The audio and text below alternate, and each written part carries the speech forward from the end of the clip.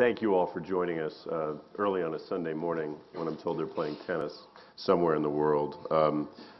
We are really lucky this morning to have with us two mayors who are really at the leading edge of the movement to try to improve the delivery of public education, to improve public education in this country. They face, I think, some of the same problems and challenges, but also are coping with very different sorts of school districts with very different tools at their disposals to try to affect change. And I'm hoping we'll have a real conversation today about how they're approaching the problems. We're going to talk for about half an hour or so, and then I'm going to open it up to you guys for questions.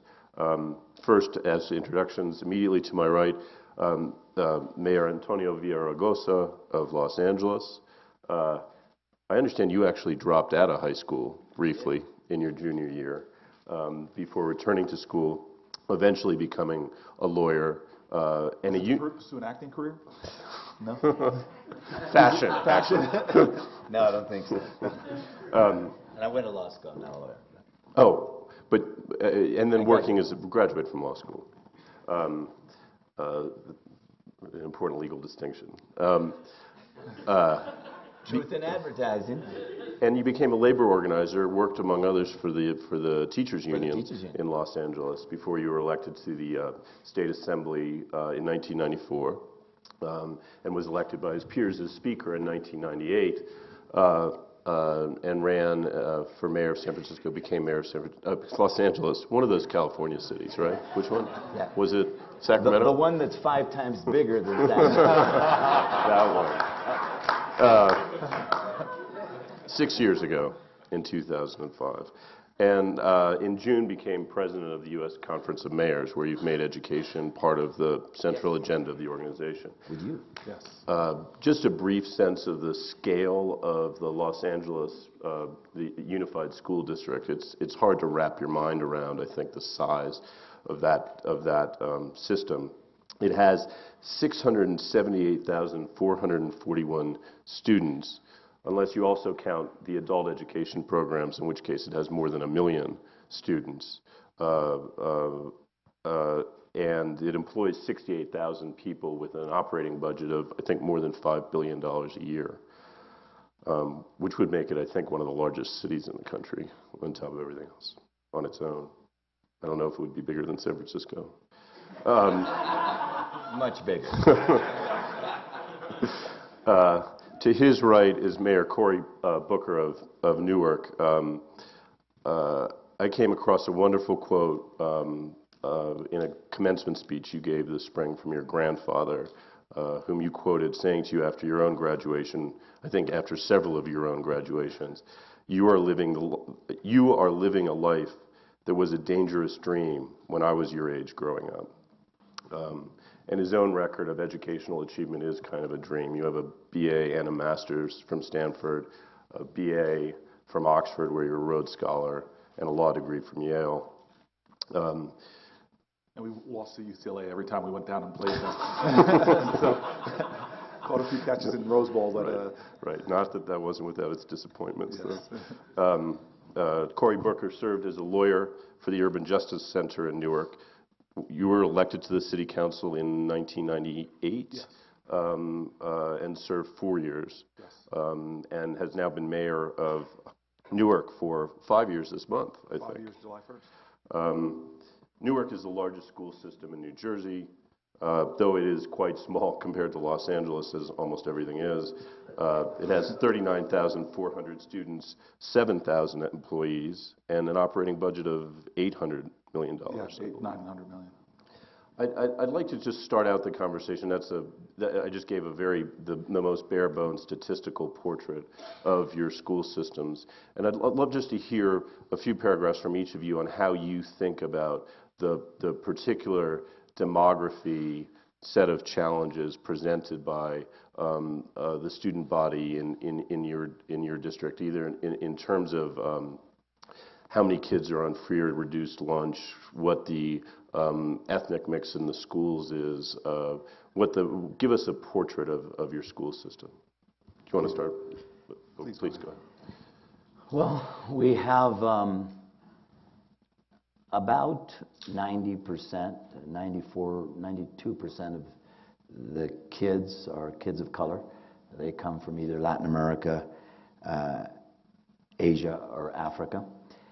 We have the least penetration of middle-class kids of any big school district in the country. We have more kids on the school lunch program, percentage-wise, than most places, about 75%. In the schools that I operate, I have 21 schools, the lowest performing schools in LA. It's closer to 95%. Many challenges. We have more kids that are homeless in our school district than any school district in the country.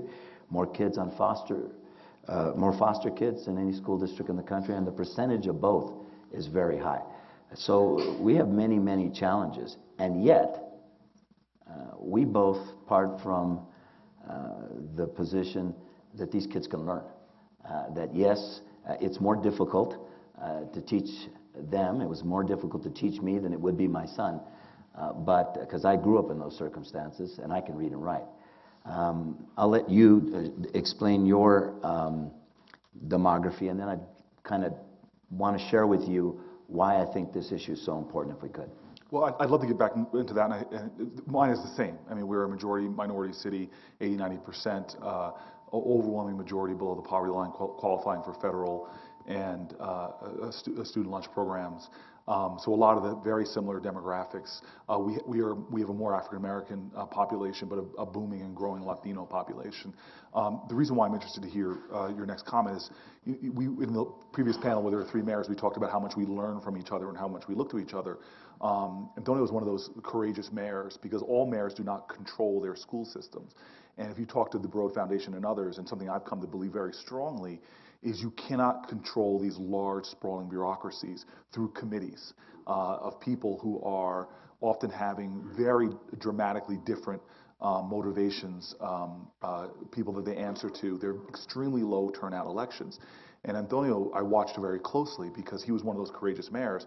And to be very blunt, I've talked to other mayors who say, I don't want a part of that. But Antonio was one of those courageous mayors that stepped up and said, I'm going to fight. I don't care. I'm going to risk political capital. And I'm going to fight because I think that centralized control. Imagine running a city police department with a committee of people. Imagine running your transportation system with a committee of people. And where real change and innovation is happening is where mayors step up to say, I'm going to take responsibility.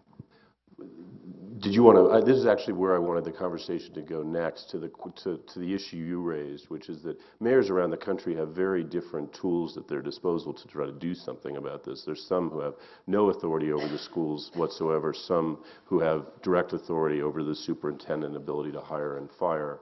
And I'd be very interested to hear you each talk about, and Mayor Villaraigosa, why don't we start with you?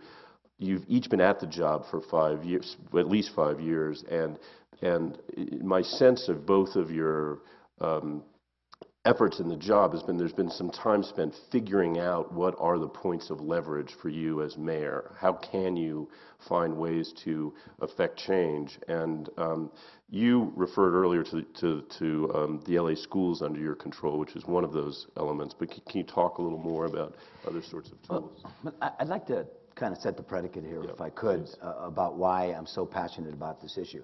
I went to Catholic school for part of my life and public school when I was kicked out of Catholic school.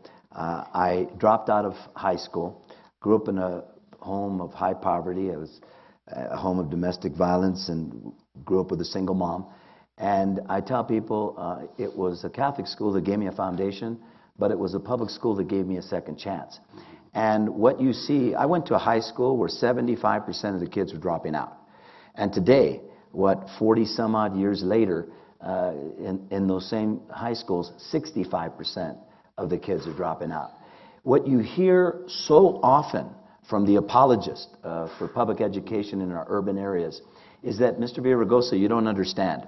These kids are poor. These kids are in the school lunch program. They're English language learners. They have foster kids. You know, I tell people, take a look at me.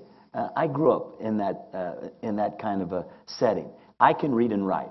I went to UCLA and law school after that. These kids can learn. So we part from the position that we can be the change agents that really set a higher bar. So with respect to this issue, for me, it's an issue that runs deep inside of me, and it's why I've made this issue one of my most important. I think you look at education reform today, and you look at what's going on, and there's too many apologists for the lack of success. 50% dropout rate in LA, in some of our schools, about 65%. 80% of the kids scoring at the bottom 20 percentile. This is what we're looking at in urban schools around the country. And I've heard Antonio, I think the framing of the problem, it cannot be framed enough, and I've heard Antonio talk about it. He's a mayor of mayors in America, just so you know. He's the head of the U.S. Conference of Mayors, and was very, I think, showed great leadership in saying that this is a national security issue. In fact, the biggest threat to our democracy by far is our inability to educate children in America. If you look at great civilizations from the fall of the Roman Empire to the fall of the city of Jerusalem in the year 70, all of them usually don't fall simply from external threat. It's from internal corruption, for an inability to live up to their ideals and to make their societies vibrant. Education is critical to that in this country, in a global knowledge-based economy where you have your major population bases. Again, these guys were saying on our panel yesterday how much of America's population now is represented. Over 80% of Americans live directly in cities or in their immediate suburbs. And when cities as a whole, he says a 50% graduation rate. We brag about in Newark a higher graduation rate than that, but I know the reality. It's masking the truth. Only about 22 to 25% of my kids could pass the minimum competency test for graduation. It's called the HESPA in New Jersey. It's an 8th grade standard. If you don't graduate that way, you get this other graduation, used to be called a substantial review and assessment, which is a watered down version. HESPA is testing 8th grade standards.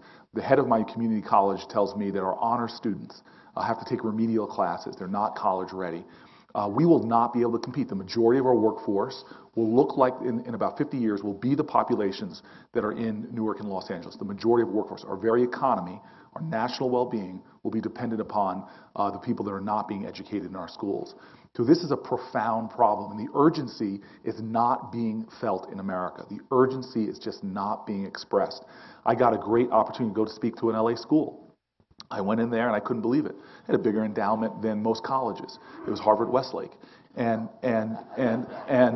you know, It is a college. It is, and to see the opportunities that these young people are getting, and some of them are scholar students, the majority obviously are not, but to nurture their mind. And what Antonio was saying is so true, because you know, there's a young lady here, Miss Gersh, Poker, because I am talking about her now, who's from a KIPP school in my city called Spark Academy, taking really the same population of children and showing that there's no excuses whatsoever. Every child, no matter what their background, there are schools in LA, there are schools in Newark that are showing that it can work. And so the challenge for us and the frustration for us is, it's not a matter anymore of can we, it's not a matter of do we have the capacity, but what we're lacking in America is a sense of urgency and the national will to deal with this problem.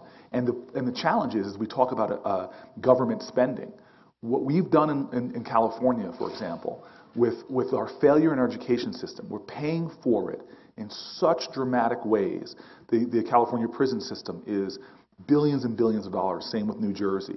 Courts, you name it, because a child in this economy that does not graduate from high school, the chances of them going to prison, Black and Latino, the chances of them being dependent upon the state for resources is dramatic. So and I'm getting back to sort of more of the point of question, it's unfortunate to me, because I do think that we've structured public education in an unsustainable way. I think education is a sector that we've allowed to languish back in the agrarian age, where we have not brought in innovations, we have not brought in change. We've allowed everybody's interests but the child's to be served first, leaving so many of our children left out of the game. We've allowed perverse realities to exist, where our children go to school for a number of hours. It's nowhere commensurate with our competitor economies abroad. And we haven't seen any kind of change. And so from labor laws to time on task to the leadership and models. There's no entity, business, entertainment, you name it, that would structure themselves the way we structure public education in the United States. So the only way I saw to break through that as a mayor of Newark was I need to find some way to leverage authority and control. And my first, with the Democratic governors, there was no pathway to doing that. I was Just to make sure everybody knows, the state took over control of the Newark system back in 1995. 1995, right. And replaced the school board with an advisory board that the New York Times has called mostly toothless, which is not a great image. They didn't replace the advisory board. They just made it an advisory board with really no power. So they took local control away to the state, but then they did really nothing with it. And frankly, my assertion is it was politics. What Democratic governor would really want to rock the cradle in their largest political base in the state of New Jersey, that would really want to go on and take sacred cows? So what we saw is when a Republican governor came in, and a guy who I always say I can write a dissertation on our disagreements, but the truth of the matter is, he came in and he was elected on a Tuesday night. Wednesday morning, he was in the highest performing school in my large county, which has Montclair, West Orange, more affluent towns. He showed up in the highest performing school, which happened to be a Newark charter school, and he basically said it's a moral affront that our state would spend the amount of money it's spending on public education and getting the kind of returns when we're standing in a school that is showing that there is a way forward. And I jumped on that opportunity. I went and talked to him and said, let's partner, forget partisanship. Let's find a way if you give me more influence in it, let's find a way to make Newark, which we're a microcosm of what Los Angeles is. Let Newark be sort of a vesicle for innovation, for reform, and for change. And that's really what started my more direct impact on education. Before that, frankly, I found ways around the margins to make a difference. We found a group of philanthropists around the country, and we said, let's see if we can rapidly expand a high-quality charter space in an American city, to build the charter space to a significant proportion. And we created a $20 million fund in Newark with the help of some people who are out here at the Aspen Institute this week, to see if we can grow the charter school space. We said, let's find the best models for kids at risk of dropping out in America and fund them. And we partnered with a lot of different organizations to create 5 models about a few years ago that are doing like Big Picture School and others that are doing extraordinary work. But it wasn't until now that we had really a chance to attack the meat of the issue and see if we can truly change areas. And I'll end with this and let Anthony make some comments. With a stroke of a pen, last week we ended something. This shows what leadership can do. Something called forced placement.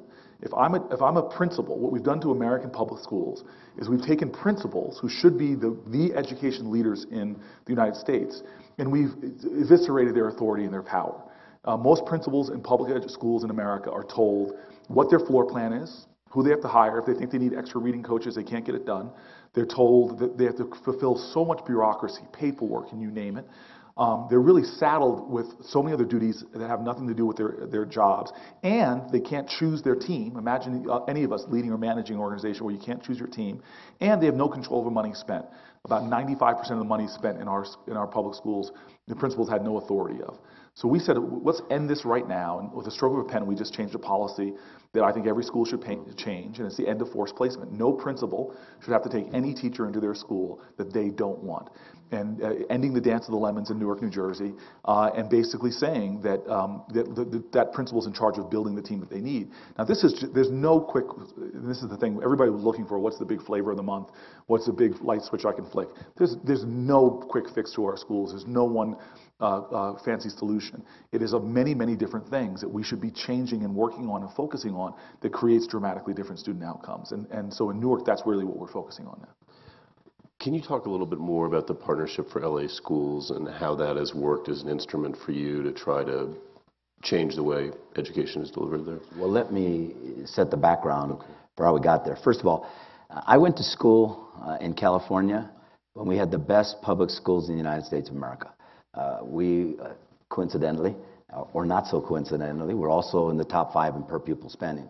I am not a demagogue. We're now 47th, 48th in per pupil spending. We're at the bottom of virtually every indicia, whether it's technology in our classroom, librarians, counselors, nurses, at the bottom, right there with Mississippi. We do need to fund our schools without question. But one of the things I've argued is before we can go to the taxpayers of the state and convince them that we need to spend more. We got to do more with the money that we have. I think when you look at great neighborhoods, any of you, when you're going to buy a home, what's the first thing you ask a real estate agent? What kind of public school is in that neighborhood? Because a great neighborhood is anchored by a great public school. A great city, a city-state like ours, has to be anchored by great public schools. And that's no longer the case for us. So I actually, as soon as I got elected, I went to the legislature. I used to be Speaker of the Assembly, had a little juice still, and I asked for a partnership with the school district. By our Constitution and our city charter, they bifurcate those two entities. I got legislation signed by, it was Democrats and Republicans. I got it passed by one vote because of the power of the teachers union there. Even though I used to be Speaker and I pretty much used to get everything I wanted, it was a battle. I got to partner with the school district to pick the superintendent, to evaluate that superintendent. We lost on appeal. They sued. We lost on appeal. I then had to take on the teachers union, and this is what I've said. By the way, I worked for them for 8 years. I am not anti-union. I just was, you know, I believe in collective bargaining, but I also believe that when their interests merge with the public interest, then I'm for it. When it's just putting the interest of adults and not kids, I can't be for it. And so I had to raise a lot of money, about $7 million, the most expensive school board races in U.S. history, to elect a reform board that gave a couple of things. In the 6 years I've been mayor, we've doubled the size, doubled the number of charters. We have more kids in charter schools, about 75,000 than any other school district. With my I was able to get a group of schools, my partnership schools. What I said was, everybody said, well, the mayor's doing this because he's running for governor. So he just wants to, he's going to get the highest performing schools and he's going to pick them up a bit and, you know, kind of run on that. So I did the opposite. I took on the lowest performing schools, the most violent middle school in Los Angeles and Watts. It was a school where 120 kids had been arrested on campus, middle school, not outside of the campus.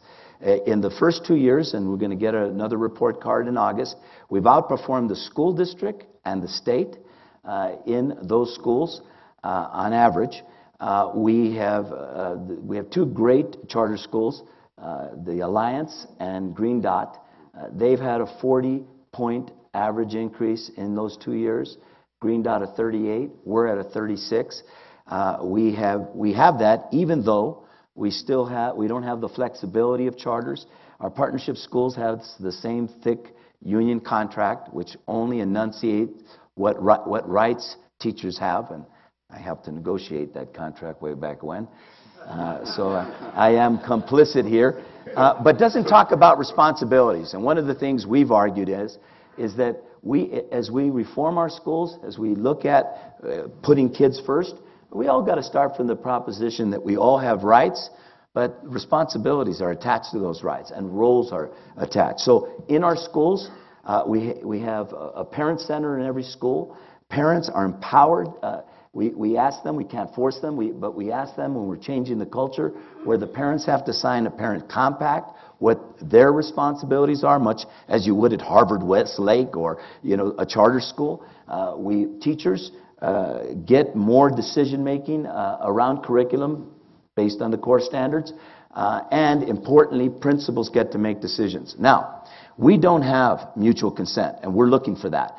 The idea, and so what we had to sue the school district, the union, and on an equal protection argument, because we had all of the least senior teachers in our schools, and with all the cutbacks, we were losing 50% of our teachers when the other schools were losing 3%.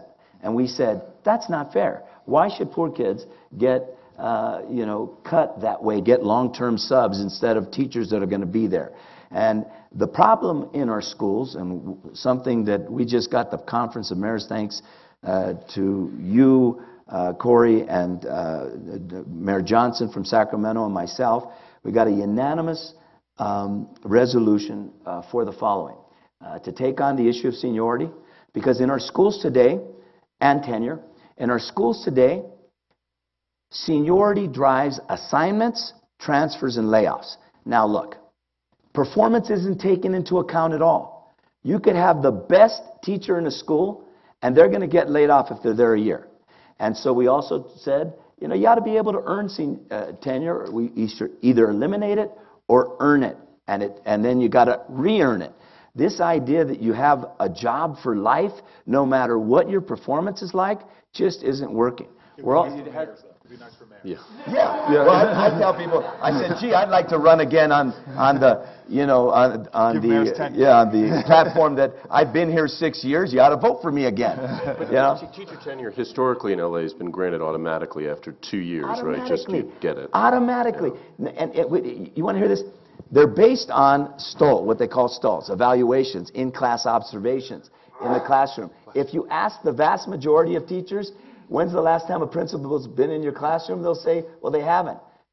And yet they're getting an automatic evaluation of satisfactory. In fact, 97.3% of teachers in LA Unified and throughout the state, it's a little higher in the state, get a satisfactory evaluation. It's hard to believe you have any problems. Well, I mean, so as a result, we're focusing on multiple measure evaluations. I know that you are as well, where we look at student growth over time. You ought to be responsible for where that kid started and where they ended up after a year. We're looking at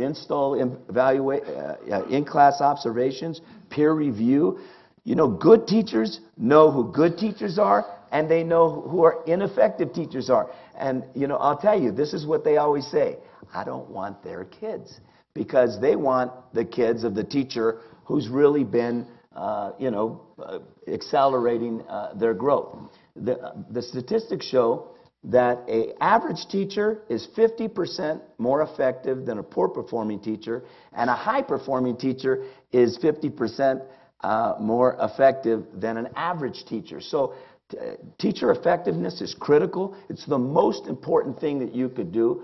I want to do it in partnership with teachers and their unions. But what we've said is we're going to move ahead because we got to put kids first, not the interest of adults when they frankly hurt kids currently in our schools. But this is what gets me so upset. Now, forgive me, because how could we be in 2011 and have such a moral outrage that districts all over the United States of America, people are getting tenure for just breathing? And that's it. I mean, we weren't using our tenure system. We came in and saw that we weren't making decisions. We weren't really even using the law that we had already to evaluate teachers and see how well they're doing. This is what we're facing in this country. And honestly, we're getting the school systems that we deserve because most of our nation is checked out of these issues. They hear them in forums like this and they think this sounds absurd, but we really have a disconnect between the consciousness of our country and what I consider the carnage of human potential that's happening within our public school systems. And that is a big problem. And until we start realizing that the house is on fire, that we need all hands on deck to put it out, we're going to continue to see this because honestly, I think the pendulum is swinging a little bit and there's more momentum to school reform. But every day he's getting knives in his back by the forces of resistance and does not have the support. And I see mayors around this country and what they face when they do stand up and say, let's make change, let's make reform. But you said in your State of the City address this year that you and the leader of the teachers union in Newark had you both agreed that tenure shouldn't be the default position. Right. What do you mean by that, and what is the nature of your own partnership with the union there? Well, again, so why did it take until my 2011 State of the City speech to start talking about these issues and pushing them into the public conversation in Newark, New Jersey, to really take on the issue of look at the tenure laws we have. And this was my conversation with our union leader, who I have found to be, I mean, he's poured enough money into my campaign to have me happily retire with Mayor Bloomberg. So that's how much they fought me to keep me out of office on my various races. But we finally sat down and stopped vilifying each other and just listened to each other. And he had a lot of the same frustrations that Antonio's pointing out right now. about, teachers know who the bad teachers are. I found this out by going to visit teachers in their schools and people that I had gotten friendships with. I said, are there bad teachers in this school? And they'll look around left and right and they'll say to me, yes, there absolutely are. There are people that this should not be their profession. They're good people, but they're not contributing to the school. They're pulling down our schools. And now that we've been raising accountability in Newark, there's an urgency amongst our teaching corps to demonstrate that, and they're getting they feel like they're getting beat up on, beat down, and there's really this urgency that we want to demonstrate excellence. So our teachers union head really challenged me and said, you have some tenure laws now that could work for you, but you just don't use them. My teachers don't even know when they're up for tenure. They get letters, months and months into the fact that they've been tenured, alerting them that they've been tenured. My teachers are not getting professional training and development. They're not getting principals that come in and actually sit in their classroom and help them. Imagine dropping any of us that don't have teaching experience into a classroom. We would need help. We would need people letting us know what happens. So what we did is we fired dozens and dozens of teachers this year. We had the budget pressure to get rid of them, but we got rid of them not based upon how long you've been in the job, but first and foremost on what have your evaluations been saying about you already? Because for too many times, people were getting mediocre evaluations were just being passed on to tenure. And so, we're gonna have a contract negotiation coming up. And I've talked to Randy about it. I've talked who's the AFT head, Randy Weingarten, the AFT head nationally, and I've talked to Joe Del Grasso, our local guy, and I'm actually looking forward. I'm not naive, but I'm looking forward to sitting down with them at the table because they have told me that we have the same goal as you, Mayor. We want to make Newark, New Jersey a national model in every way. So we're doing things. We announced in my State of the City address that we're going to take on the battle to make our system-wide, expanded learning time, expand the day, hopefully expand the year. We'll start with 18 pilot programs. We only have 70 some odd schools, so we'll start with 18 schools next year. But I'm really hoping that we can come up with a teacher's contract that will break through a lot of these things that are ridiculous that are in a teacher contract. And the last example I'll give you just to affirm this in a real life example, Wall Street Journal wrote about it, Arts High School in my city, this amazing teacher who was just lighting the school on fire, lifting the energy there. When we had budget cuts last year, he was the first one fired. Now, who hired him?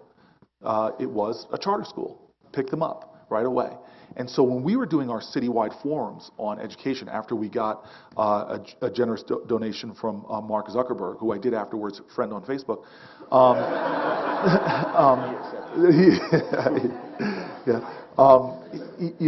we held citywide forums on reform and change, and we had public school teachers sitting with charter school teachers, public school principals sitting with charter school principals, and the public school principals didn't see the charter schools as a threat. They just said, give us the same level playing field.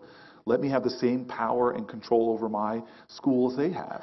And so that's one thing we're really pushing to do, is to find ways to liberate our public school principals in the way that our charter school principals are. I want to say one more thing about the union, because we're actually in a different situation. I worked for them for 8 years. They actually spent more than $1 million to get me elected mayor. So when you see that I'm taking them on in the way that I have, it's not because I'm against unions or unappreciative of their support, but what I've said to them, this issue is too critical to LA's economic competitiveness, to the nation's stature around the world. It's the economic issue of our time, as I said yesterday, the democracy issue of our time, and the civil rights issue of our time. Because when you look at LA as an example, I mean, Latinos are going to be what, 50%? They're already the largest ethnic group in the state. We're going to be 1 million down in college graduates by 2020. If we're less. We need 1 million more graduates to keep up with the economic needs. And so what I've said to them is they got to get out of the way of really defending a broken system. And here's some examples of that. Because so much of the laws are generated from the state, we've had to go to the state to address, to propose changes to seniority and tenure. In our school district, which is the largest school district in the state, we've done a thing called public school choice, with them completely opposed. And what we've said is, every failing school, every new school that gets built has to compete for an operator. That operator could be a charter school. It could be a hybrid like mine, which is the partnership schools. It could be a teacher collaborative, but it's got to be focused on metrics-driven accountability results. So they've got to put a plan together that indicates how they're going to move that school to beyond where it is currently. Now, the teachers union has completely opposed public school choice. We're not going to have 100 of the 700 plus schools in public school choice, and we're going to keep on moving ahead. If we had a better partnership with them, and we don't currently, we could do so much more, because I believe, as you do, that teachers need to be ahead of this reform movement. If you ask teachers, do you think that seniority should be the only decision point for assignments, transfers, and layoffs? More than 65% of them, close to 70% of them will say, absolutely not. Performance should be taken account, and yet it's not taken account. The only people taking that position, are union leaders and the union. And that's what's really hurting our ability to innovate, our ability to have choices. I've said to the charter movement, who just gave me, leader of the year or whatever, I said, my job is to put you out of business. And what I meant by that is, I want innovation and flexibility and high expectations throughout our public schools. But we can't do that in the current situation that we have. And so in my situation, we've been involved in a great battle. And it's a battle that I intend to stay involved in even beyond this. I'm operating as if this is the end of the line. And I've told people, you can't get elected to anything with the teachers union on the other end. But in California. Please don't say that. Please don't say that. Yeah. But I honestly believe that the only way we're going to move ahead is by beginning to win the hearts and minds of teachers. What's happening in LA today, because of public school choice, there's a group of teachers within the teachers union. They're called New TLA. Our teachers union is called UTLA. They're called New TLA, and they're getting behind a lot of these reforms and saying, yeah, we ought to take performance into account. Yes, we ought to have multiple measures for evaluation. Yes, I want a good, strong teacher next to me. Yes, we ought to be able to earn seniority. So there's a growing sentiment among teachers. They want to lift the standards of the profession so that we can and should pay them a lot more and honor a profession that I think most of us agree. You wouldn't be here at 9 o'clock in the morning on a Sunday if you didn't think this was an important issue. You didn't come to hear Cory and Antonio speak. This is the most important challenge facing the nation. And we can and should move ahead with reforms, but we could do it with them or we could do it without them. But people like us are going to move ahead.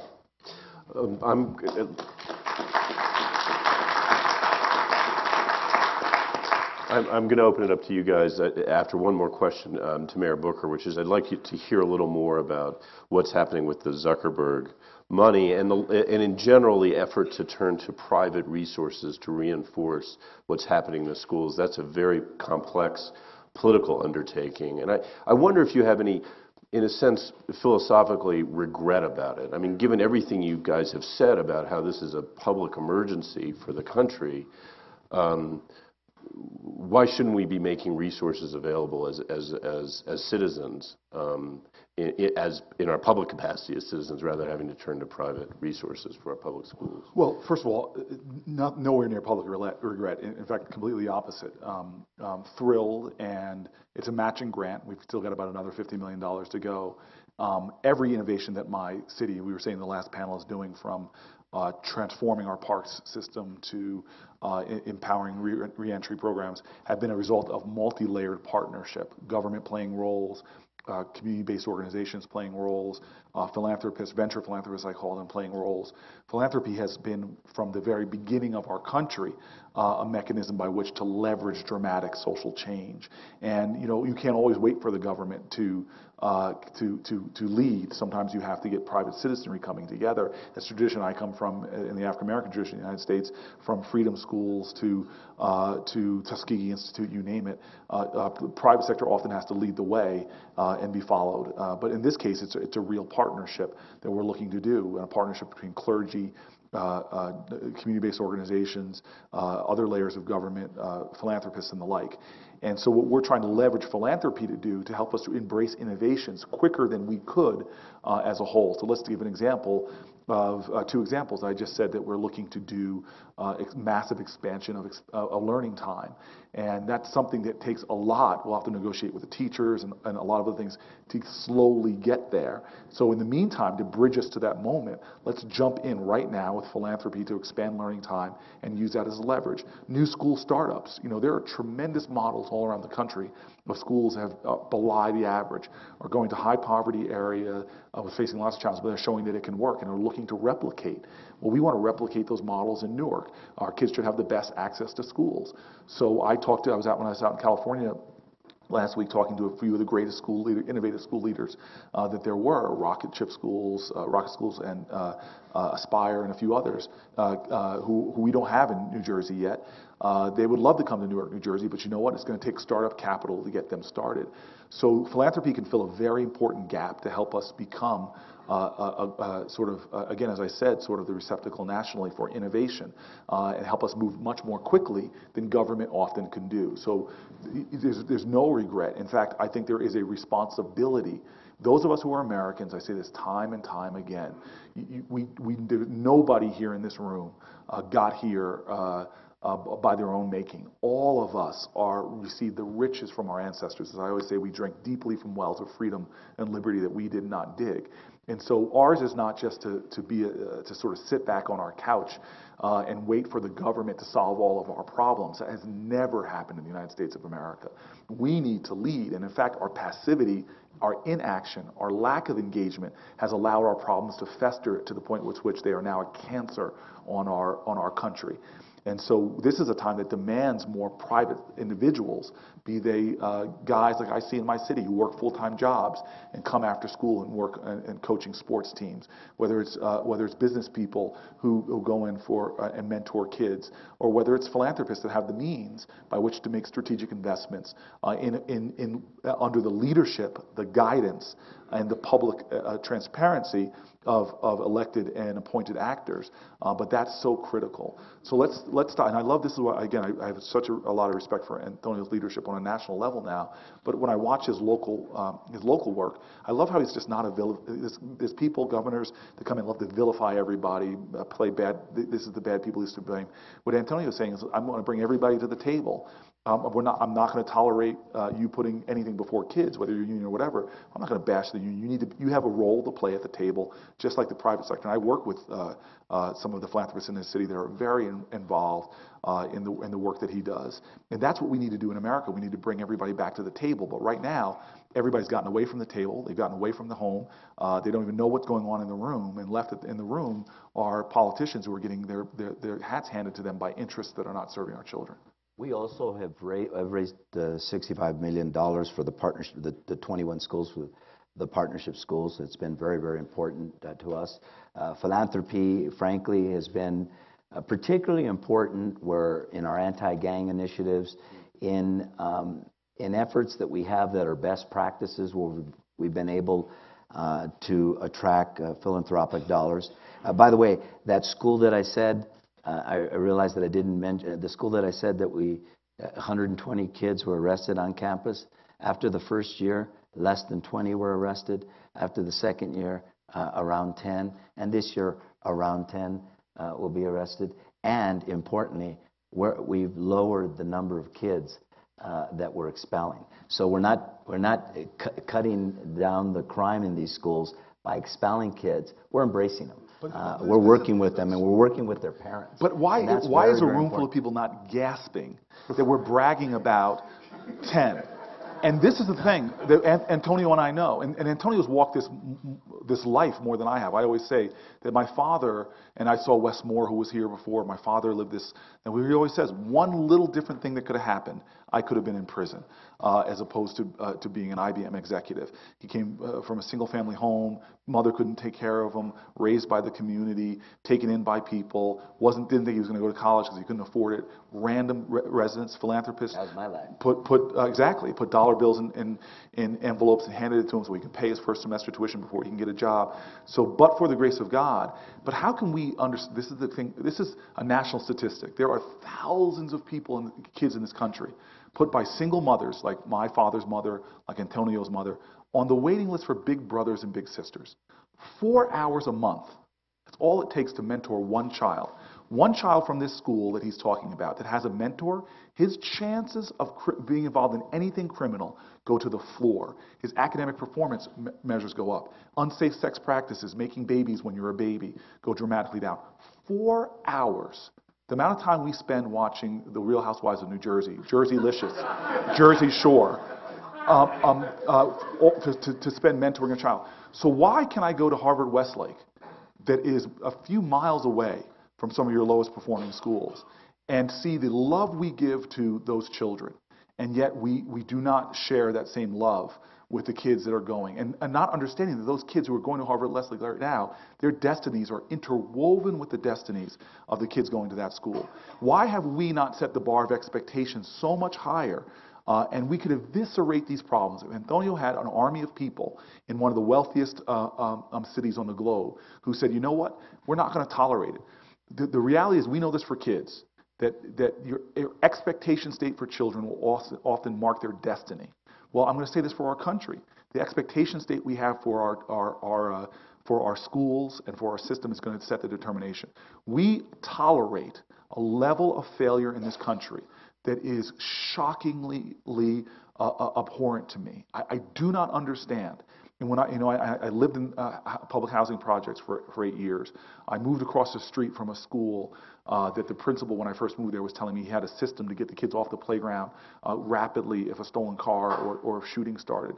And what angers me about America is our poverty problem. And it's not poverty in terms of material poverty. There will be that for a long time. But it's the poverty in America that angers me, is our poverty of compassion, our poverty of love, and our poverty of action.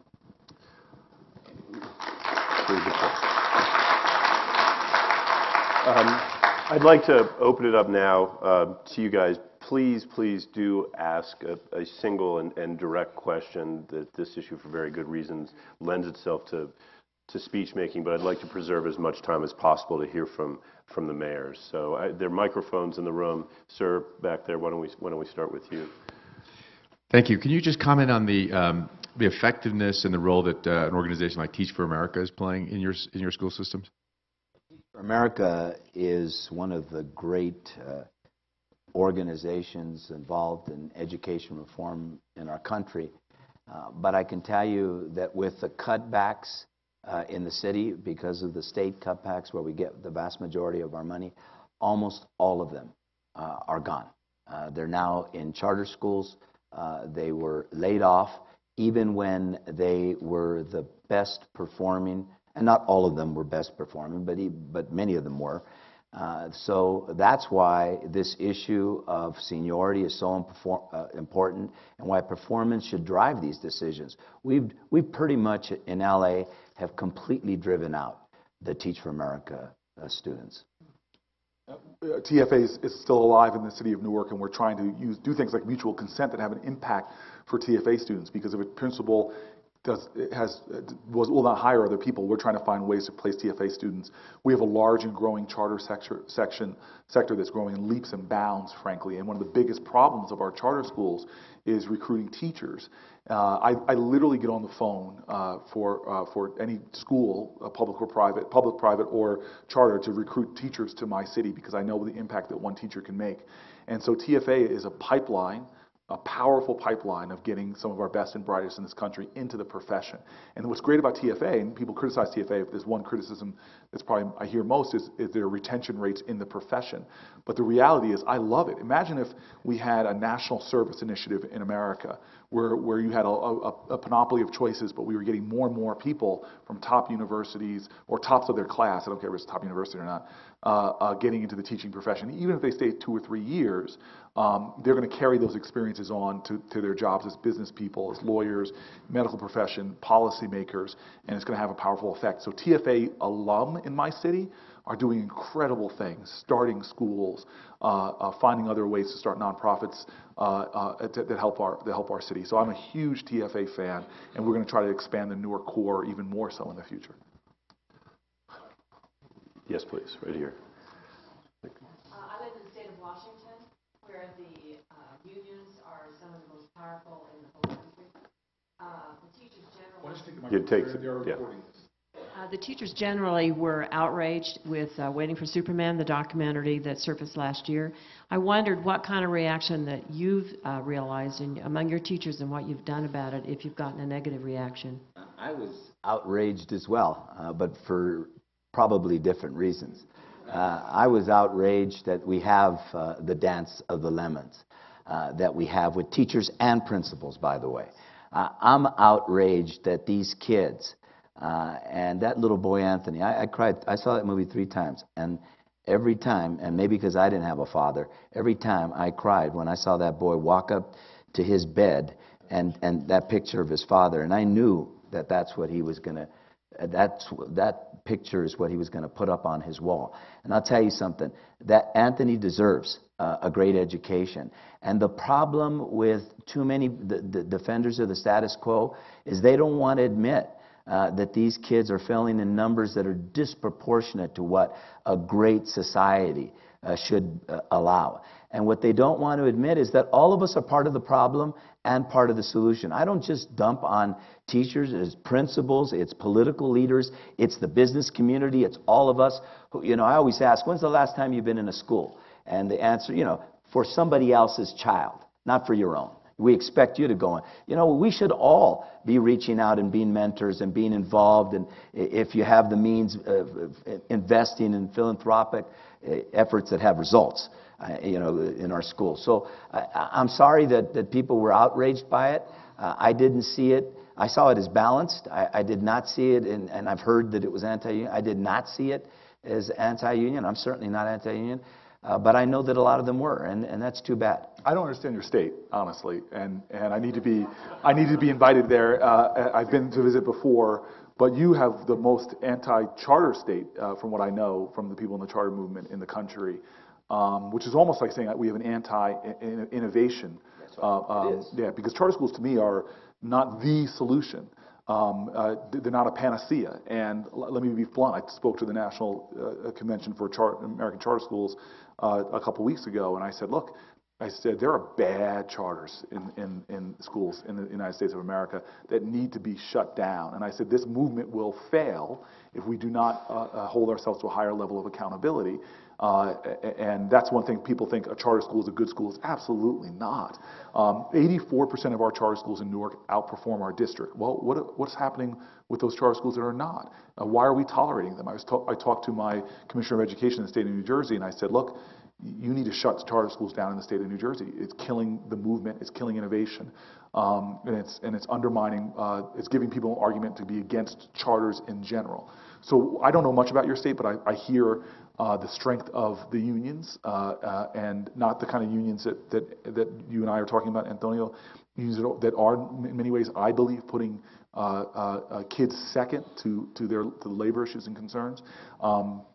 Anti-charter state, and your state has got to take on this issue because education is not a federal issue. I love what Arne Duncan is doing. I consider him a friend and an American hero, but educational problems will always be solved at a local level. And so I encourage you to invite leaders from around America to come to Washington, set up forums, let the dialogue happen. I'd gladly take arrows in my back or front to stand up for children. I just would, and I've been invited to other cities to speak out dramatically. I've debated my grandfather's turning over in his grave. I've debated the NAACP because some of the things that they're doing in this country in New York right now now. The NAACP, we fought, for example, one of the best grade schools in the country is the woman sitting 2 seats away from you, Spark Academy in Newark, New Jersey.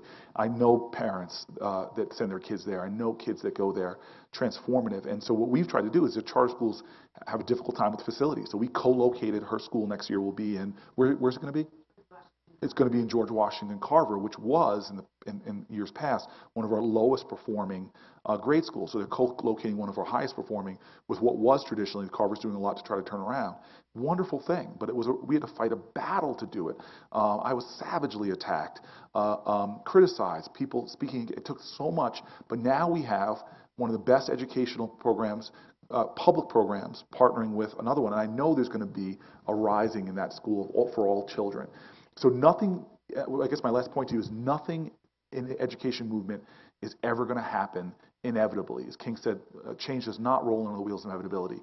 It'll take heroes like you in your state stepping up and saying, I don't care, I'll take the heat, I'll take the abuse, just like people who asked for women's rights, for workers' rights, for civil rights did. But we have to do it, because I don't know what the state of education, public education is in Seattle, but I can imagine that poor kids, brown kids, black kids are really suffering in your state, and they need alternatives. You know, by the way, in my, I believe, I said that mayors need to be front and center and in the reform movement, but so do teachers and parents.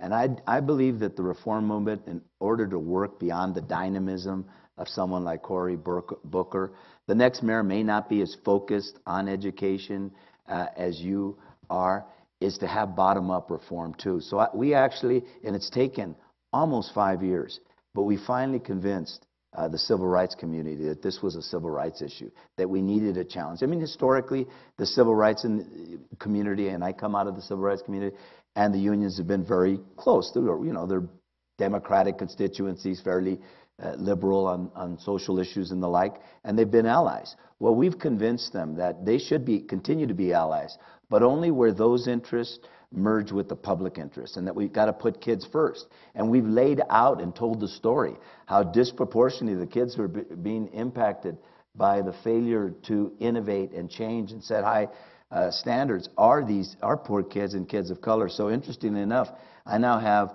all of the civil rights organizations that when I said I sued the school district and the union on the issue of seniority, the ACLU sued the school district. Wow. I used to be the president Wow. of that organization, and I got them to do that. And so this is why I think your leadership is incredible, honestly, because what's happening in New York is the NAACP is suing to stop the co-location of kids, and they're doing it this summer. So if they win their lawsuit, these kids will have, their parents are going to have to scramble to try to find schools to put their kids into, because those schools will not have homes and roofs over their heads. So, and all these kids that they're suing to stop to go to these public schools, and these public schools, all these kids are black and brown kids from many of them from disadvantaged backgrounds. It's unconscionable to me what's happening. So what you've pulled off is incredible. They've actually sued us on public school choice as well, because they don't like that we're forcing competition, the unions.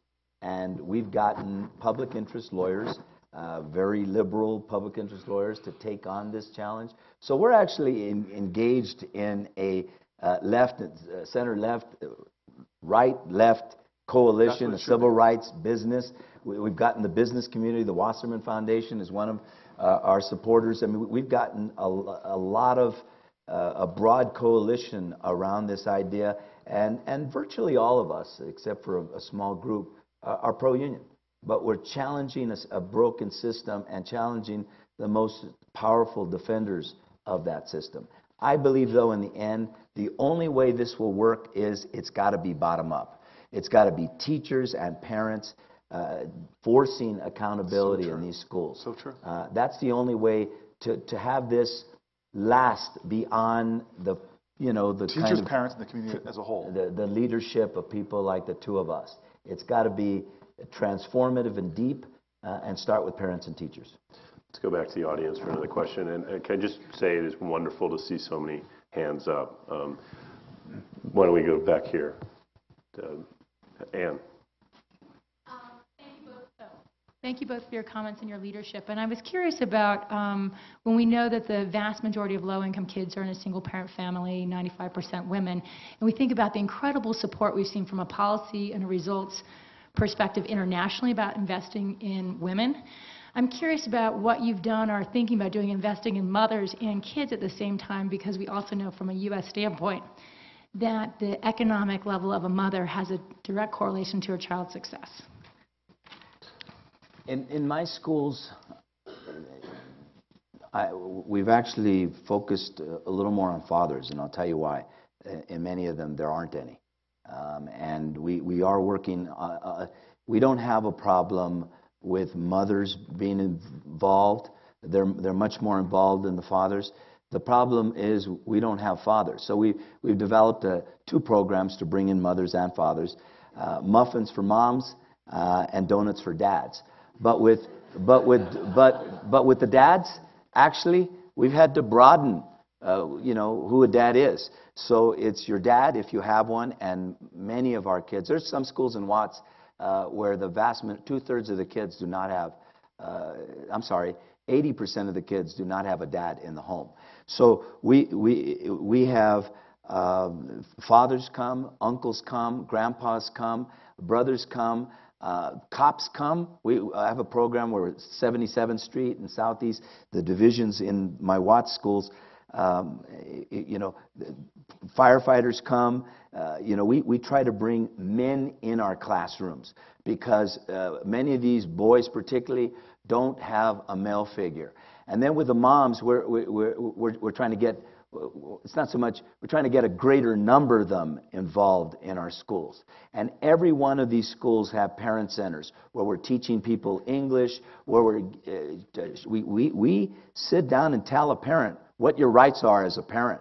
We actually developed in our partnership schools a school report card. We said, hey, if kids get reported, should get a report card, why not a school? And parents have to participate in that school report card. By the way, we also test every kid for gifted.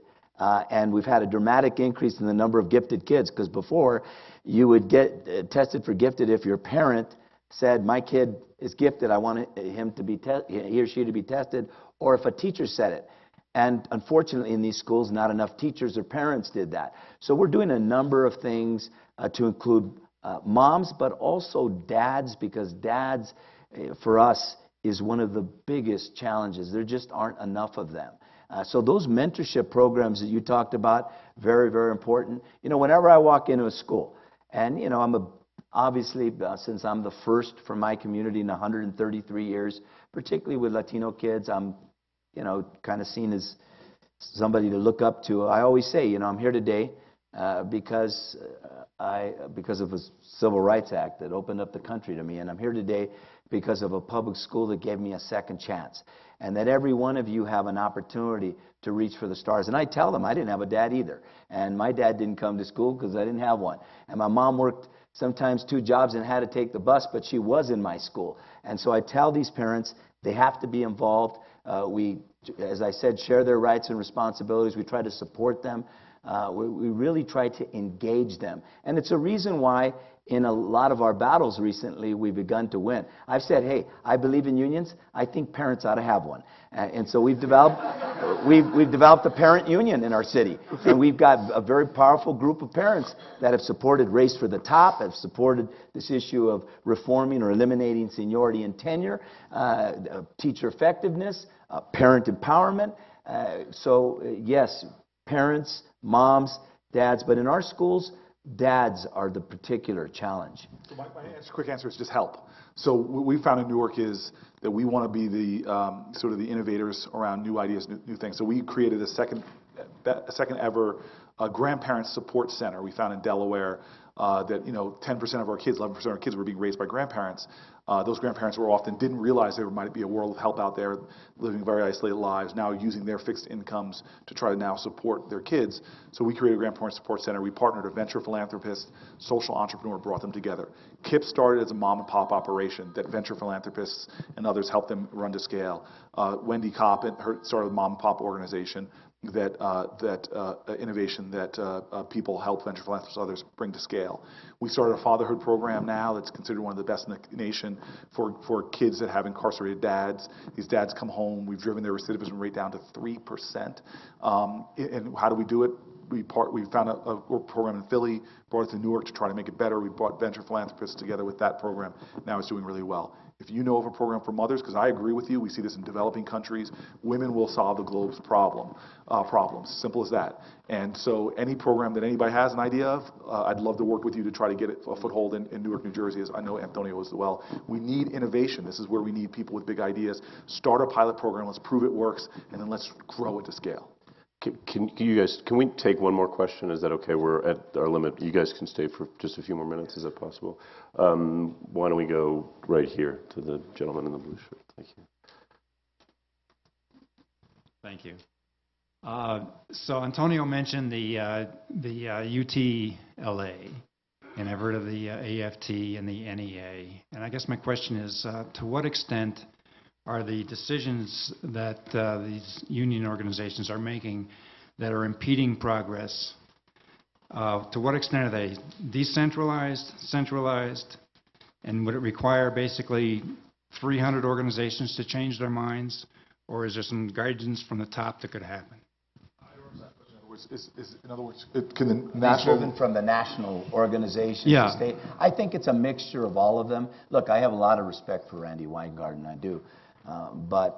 And I think there are some cities currently, you said yours, you're beginning to negotiate and sit down with your unions. I know that Rochester, I think Detroit, I know that New York, D.C. and New Haven. So it is starting to happen. Ours, you know, I know Washington's important, powerful rather. There's not a more powerful organization than the California Teachers Association. There's no state affiliate as powerful as them. Your prison guards. No. No, I'm serious. No, they're not. No? They're not close to as powerful. Really? Yeah, the CTA is the most powerful. And I worked for them, by the way. In addition to the local affiliate, I worked for the CTA and the NEA. I have a lot of respect for them. But the problem, what's happened is they've been on the other end as an example. I agree with you. We should close down all failing schools, whether they're charter or traditional public schools. But they're against charter schools. They're against even our teacher collaboratives, which we're saying they're union, but they have to be they have to develop plans that are metrics driven. They're against our public school choice program, which is the most far-reaching effort of its kind in the United States. They've been against multiple measures of evaluation. They're against, of course, they're going to protect seniority and tenure. That will be in this state, at least for a while, will be their two biggest areas of defense. My hope is that because of the changes that we're forcing on them, that you're going to see a new generation of teacher union leaders that are going to say, you don't represent me. You really don't. I want high standards for my profession. I'd like to get paid more if I'm high performing. I want teachers next to me who are held accountable. I want to innovate and try new things and adopt best practices. So my hope is that they will get in front of this effort. But as I said, I am absolutely committed. We're moving ahead. And we're going to move ahead with a broad coalition, including teachers.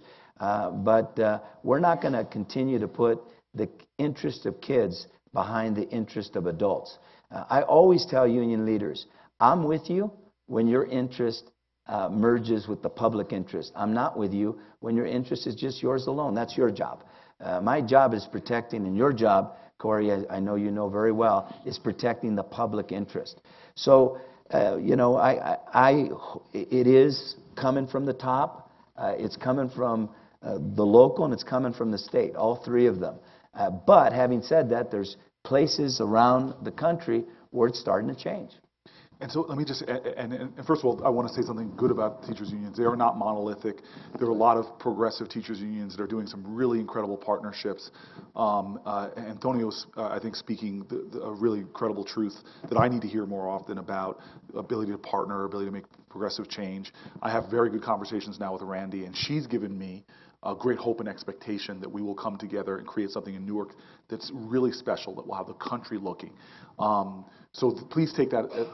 I don't want what I'm about to say to, and I know we're being streamed live, and there are people back in my city watching this. So I also know we're being streamed live, and that's why I said what I said. Yeah. So let me end with this, and please don't take it in the wrong way. And if Randy and Joe, who are going to be my partners, and my destiny is fully wrapped up in theirs, the legacy of our leaderships will be determined in our upcoming negotiations. But this is what bothers me about my country, and we're about to be 4th of July. James Baldwin said, if you really love your country, then you will exercise your right to criticize it perpetually. And so there's something that is dying in our nation, and it is a sense of moral outrage. And everybody in this room knows who Natalie Holloway is, knows who JonBenet Ramsey is. There's some damn trial, tragic, should capture our attention, that's on the news all right now about the death of another little girl that's captured our attention. But I live in a city, he lives in a city where boys and girls die tragically, savagely, viciously every day, and not one person in this room can name a child that was murdered in LA or Newark at all. There's something that has happened where we as a nation have begun to tolerate a level of failure, and we've begun to do what's the worst, belies our very national hallmark, e pluribus unum. We begin to think that the problems of some Americans are not a threat to the liberties of all Americans.